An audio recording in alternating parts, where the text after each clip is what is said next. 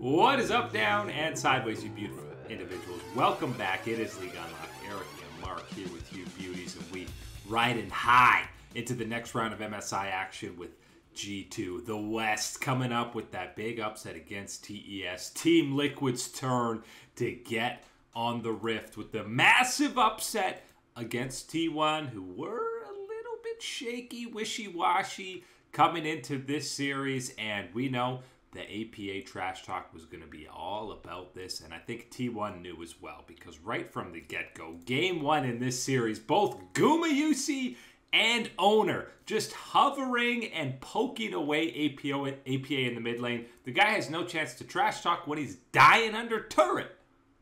Even if he was gonna feel bold enough to go into the all chat, the game one experience from T1 and the coordinated effort to make it 2-man, 3-man, 4-man dives into the mid lane on APA. Yeah, my brother was not gonna be wanting to dive into all chat after this game one experience. Gets the Aurelion Soul, one of the champions we love to see APA on. One of the champions thought we might get the Team Liquid win against T1 didn't look anything like that. This game one, it was very much controlled from T1 with slight angles that you had Team Liquid finding themselves hanging around, nipping at the heels of T1 in this game and staying around longer than I think T1 would have liked to have entertained from Team Liquid in the first match. And listen, years past, you have this, what was it, 03, 04 start on APA. He's down like 30 CS. Years past, this game is snowballing out of control, and there's a 15k gold lead for T1 by 22 minutes. So, the fact that Team Liquid did find angles to kind of get back and level out this game was a solid sign early on in this series. Yeah, and I think you can look at the bottom lane, talking about Jan and Core JJ finding some angles to get something back for Team Liquid. Even someone like APA later on into the game and mid to late, parts of this one, finding a way to pilot that Aurelion Soul to find some ways to get that effect in, even if obviously still quite a ways behind of where you needed to be to have that effect that you want to have on that champion in those team fights. Overall, decent showing from Team Liquid in this first one. One of those ones where you felt there was enough in the tank where maybe if you weren't set so far behind, you would have had a chance to make the outcome different in this first game. But with that aggressive early game from T1, the advantages, the early stages, too much from Team Liquid to overcome. But luckily for them, the middle of this series is where the certification comes out for banger status in this set. Game 2, a bunch of AD carry bands come in. It's the last pick for Team Liquid, and you see Jan drop in the Samira alongside Nautilus, which is not usually a pairing we see with that Samira. And truthfully, Core JJ wasn't great on the Nautilus in Game 2, but the sheer confidence for Jan to pick the Samira and how he piloted it throughout the game, because early on and the mid game, this pick got rolling. I turned off the stream. I'll be honest, I turned it off after I saw the Samira pick come through. I thought after game one and seeing that there was some angles for Team Liquid to get a little bit more interesting in that matchup, and then to see the Samira locked in, I thought, okay, there's no way this is going to work. It's going to go down to that, 0-2. This series is going to be done and dusted. I'll review it later. I thought better of it. I said, you know what? I do at least need to see this. I tuned back in, and thankfully I did. Because, yes, Jan makes the Samira pick work for Team Liquid. There's a couple things on the side of T1 we got to touch on why it doesn't end up being a victory for Team Liquid. But the Samira pick and the execution on it from Jan and the confidence, as you said, to pick it and run that by T1 and execute on it, you love to see that. That is good progress, something we got to keep track of when we're talking about this run for Team Liquid. And honestly, I mean, this game goes north of 40 minutes, and it really comes down to one misplay in the mid lane out of Team Liquid. APA steps a little too far forward. Jan had just burned his flash, so he eventually gets caught out. But Team Liquid was in control, and if they don't make that mistake in the mid lane, then maybe they're carrying that momentum to a Game 2 win. But these are the little things that we're always talking about in the LCS versus the LCK or the LPL, is you make one somewhat big mistake like this, that's enough to cost you the entire game. And that's clearly what happened. It was a critical moment, and it was a critical mistake that came through. APA, as you mentioned, Jan without the flash in that moment. And when you're able to extend out that fight, you're able to follow up on getting down one into the next one in that type of situation, that's where it snowballs. And that's exactly how that fight ended for Team Liquid. But you laid it out. It's an important moment for these young players to experience and to know and to feel that position of actually being in the driver's seat, being in that controlling seat against T1 in that situation. And now they feel that burn of, well, now you felt what it is to be in that control of the series and just how quickly and proactively T1 and these LCK squads can wrestle that control back from you and take it to your nexus. And how about a triple AD carry comp out of T1 with the Kalista support and the Vayne mid coming out of Vayne top, excuse me. But I feel like often these comps are hard to kind of pilot when you have such a squishy team comp, but the Vayne doesn't even end up dying. Guma doesn't even end up dying for T1, so masterclass. As dominant as tanks have been and kind of the prevalence that we have seen them throughout this meta, if you roll that dice, if you roll that gamble, I'm going, well, we're just going to go all damage. And if you get to the items like LDR, you start shredding those tanks and you got 3 ADCs doing it, absolutely. You've got the damage. You've got the speed to turn that around. T1 composition, when you've got someone like Kyria that can comfortably take one of those ADCs in the bottom lane, and of course, Vayne is that option in the top side, you get a composition like this rolling on through. And thankfully for the LCS, Team Liquid, they didn't quit. They showed life again in Game 3. Again, it's the same top lane matchup of the Vayne into Cassante, and you could see the two polarizing play styles impact at times, just saying, all right, see you later, Vayne. I'm going to go 5v4 with the squad. You get all these solo creeps in the top lane, and eventually, it continued to work out for Team Liquid as we had another rock-solid performance out of the bot lane. They're getting 2v2 kills against Guma and Kyria. The key thing in this Game 3, as you mentioned, is that 2v2, is that individual performances lining up against the individual performances on the side of T1, factoring in then that Team Liquid wanted to play that team game. You have that Cassante grouping up, making it 5v4 when the Vayne is outside pushing, getting another lane, making all these type of things happen, farming up, getting to that point where she's going to be that raid boss, that damage dealer that you gotta respect. It worked out for Team Liquid. They took the gamble that they would be able to push and pressure T1 enough with the advantages they would hold before the Vayne became the raid boss.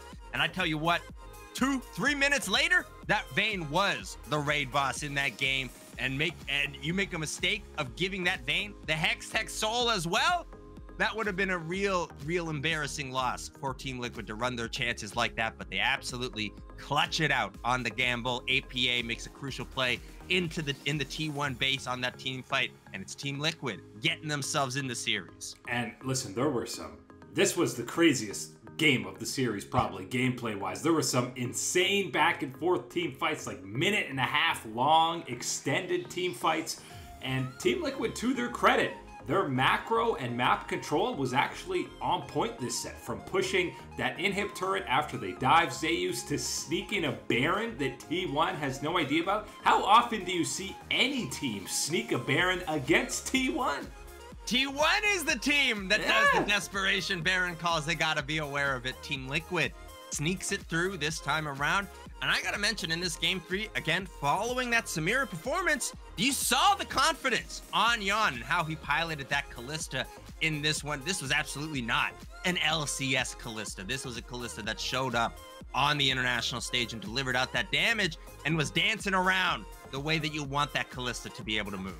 Honestly, if Yon plays like he did the last couple series, we'd be talking about him in the LCS as one of the best AD carries in the league. So I hope that carries over to the summer split, because even with that momentum from Game 3, I think all you needed to see afterwards was probably the post-game chat that Coma had with the squad, because Game 4, T1 came out looking like different animals. We finally see Ziggs. Oh my god, it gets through for APA, but it's opposite Faker's Orianna, which is and always will be much more terrifying. There was a cost equation and a cost mistake on the side of Team Liquid. They ran through the equation on how do we get APA, the signature champion, getting this Ziggs, making it through the ban phase. The Orianna as well escapes the ban phase, and we know that Orianna is that top tier of champion. You have to ban away from Faker because we've seen it from G2. You've seen it from BLG. You ban out Faker, a targeted selection of these champions in that mid lane pool, really laying into it. You can find an angle, you can find an advantage for your team that you've carved out straight from draft onto Summoner's Rift, and that is a tangible advantage that you have for your team. You give over that control, that familiarity, the options that are available for some of these champions, specifically one like an Orianna that is gonna not only be fantastic on her own, but make the rest of T1 operate at a fantastic level.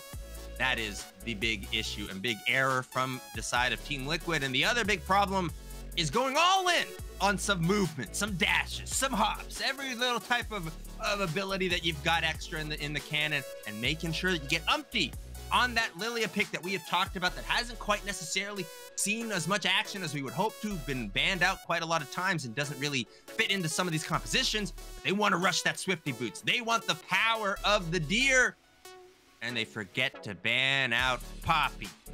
Poppy, the champion we have seen Mickey and G2 showcase just how much of a headache she can absolutely be for anybody that wants to have an additional movement on the map. And yeah, look at Team Liquid's composition. That's 4-5 members that want to be able to have a little bit of extra movement on the map. That's not a good equation to me. Yeah, I mean, Poppy quickly becoming one of the most impactful, if not the most impactful pick at this event, even more than Cassante. Also, Kyria's Ornn at one point, I think, is level 10, and Core JJ's Rel is level 5! He's doubling up his levels! And this isn't just like, you know, some other random champion that is, oh, of course. Ornn has abilities. He's got the skills to actually take you down with some of these things. A 2-level advantage, 3-level advantage on that Ornn is scary. 5 is something else to be reckoning with. That was just the pace that things were going for this T1 lineup in this game 4. This was, without question, the most dominant game that we have seen at this MSI. You can talk about pick ban all you want, but 27 kills in 23 minutes. T1 was just on a different level in that 4th game. So with that, we say farewell to the LCS at MSI for this year. So now we got to look back and give some type of a grade. And obviously, the 2 NA representatives are going to get very different grades because Team Liquid, you combine the Fnatic series win and a competitive 3 out of 4, at least 2 of the games in this series plus a win. And you gotta, honestly, I know it's sad, but you gotta be happy with what Team Liquid put forth, especially you saw the growth of APA and Yon that you should hope they carry back to the LCS and will again be contenders for Worlds. The problem with being happy about Team Liquid's performance here and understanding it is knowing that, well, you're still showing up to the party with the big hat with loser written on the very front of it. But knowing the font that, yes, is a little bit smaller. You have to squint to see it. and we got a little special bow and ribbon on it this year because of the performance of Team Liquid, at least showing up, showing this confidence, showing these strategies, and showing growth for APA and Yon specifically is the one thing I want to identify here, because if you go back to what we talked about Team Liquid last year, Worlds, and how that performance went and where we needed to go and where the improvement needed to be for these young players, this is it, more or less. I think you can look at APA individually and understand that one of the big ones was talking about champion pool, and maybe that's necessarily not been answered. But as far as, keeping up with Yappa and the cockiness and backing it up with the gameplay, it's been there for him. That has been a rise up, a level up in how he's been able to be a leader in that mid lane. And Yon in the bottom lane, we've already talked about that Samira performance, the Kalista performance. This is someone that is rising up in the charts, someone that was invisible last Worlds, the performance that he was giving out for Team Liquid. This was the much needed step up and rise for him, and one of those ones that sets him on that trajectory to be in that top 3 that we talk about in the LCS, to join the likes of a Berserker as one of these juggernaut titans of the bottom lane of the LCS. That Samira, that Kalista, that is quickly those performances that can put you in that territory. Going against guys like Guma, other world-class AD carries, he's got to come back to the LCS with the utmost confidence, knowing that he can go toe-to-toe and compete with these guys. The LCS after that should be easy pickings for him and Team Liquid. But, you know, let's give them a conservative, maybe something like a B. You know, I don't want to quite go B+, but if you give them a B, then you're giving FlyQuest, I was going to give them maybe a D. Not quite a D-, but now you hear the news that they're benching Jensen for the summer split for quad, and I'm dropping them right down to an F because that was not the issue at this year's MSI. You're being more generous than I was going to be, man. I was going with an F, maybe F+ on their performance just based off of the only positive. We issued out the challenge to them that, you know what, start of your event, you got to beat PSG. Okay, they took that one, and then they didn't beat anybody else all the way through is the problem for FlyQuest continuing, and that's why it goes down to the F for me. And then you get to F- with this move on the Jensen one, because this is a head scratcher, and this is not the move that we wanted to be seeing. I think a lot of people individually would have looked at Blippo and Inspired and their performance and lack thereof continuing from the LCS finals into this one and talking about them and how do you what do you do with those two? Do you reposition it? Do you rework all these other type of things? Nobody was looking at Jensen as one of these issues, one of the problems with this team, why you aren't able to succeed to the heights that you know you can set for yourselves. That wasn't it. And for Jensen to take the bullet, to bite the blame on this one, that is not a good look for me. I'm hoping, I'm praying someone is still out there and there's enough time. Maybe we can get him on Dignitas, my man, because you roll a Licorice, Jensen, Niels in the bottom lane. That's the full C9 reunion. That absolutely can be and fulfill Dignitas's goals, as they have said, to make it to Worlds this year. I don't know if there's some behind the scenes thing going on with FlyQuest. We know there was a bit of back and forth turmoil publicly between Inspired and Jensen, but after one split with this roster, and you could see how mentally boomed and tilted they were at this year's MSI, I wanted them management to step in and talk to the guys and just say, first off, what happened? Why are we tilted? We shouldn't be fighting publicly or talking trash about each other. That's something management needed to address and be like, guys, we're better than this. Run it back for summer. That's what I wanted to see.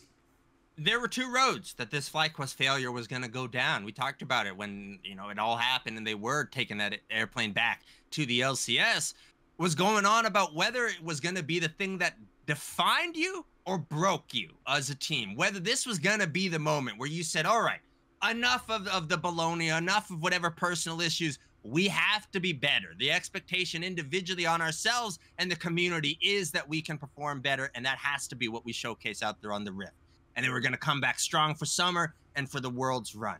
Or this was going to be the implosion. This was going to be the continued rapid downward trajectory. And making a move like this tells me it is that rapid downward trajectory, even no matter what. And it's unfair to someone like Quad because we can go in and look through him and find reasons to be excited about him to get an opportunity, for this FlyQuest team. Right now, this is not the way to get that opportunity. Especially after such a resurgent LCS split where we were talking about Jensen at the top of mid laner tables. It makes absolutely no sense. So real disappointed to see that coming in for summer. As great as it would have been to have NA versus EU, TL versus G2 at MSI, the hype is still better for the G2 T1 rematch. And this time heading into it, I feel like the predictions and how you're feeling about the teams are a whole lot closer than the first time they matched up at this event. G2 has to be the favorites if you're looking at this one. No matter, I don't care how much of a T1 fanboy, myself included, you're looking at the boys and saying that they could be the favorites because it has to be G2, the way that you have seen them level up and take command of their series. That's the biggest one for me. When they step into a series, you know the meta is out the window. You got to be prepared for what G2 establishes the meta for you and for themselves, what they want to play, how they want to play it. These type of things got to be taken into consideration when you're going up against them. You got to cook. You got to come up with something. And we know that T1 can cook. We haven't quite seen the chefs with the ingredients at this event the same way that G2 has brought over that fine European cuisine over to Chengdu. I mean, T1's kind of just been reading other people's recipes or reusing old ones. We get it. Kyria's great on Ornn. He's unkillable. Okay, you get these triple AD carry comps. You got the Vayne top. You got the Kalista support. But we've seen all this. It's kind of been done before. It's nothing new, unlike what we're seeing out of G2. So yeah, even saying G2 might be favorites coming into this. If you said that before their first matchup, you would have been laughed out the bank, man. Absolutely. One of the adaptations you got to see in this series. Number one, Poppy. Poppy is going to be a priority pick for I got to believe both of these squads to be playing. Number one, making sure it's outside of Mickey's hands. That's got to be That's the thing. It's triple flex this pick now, right?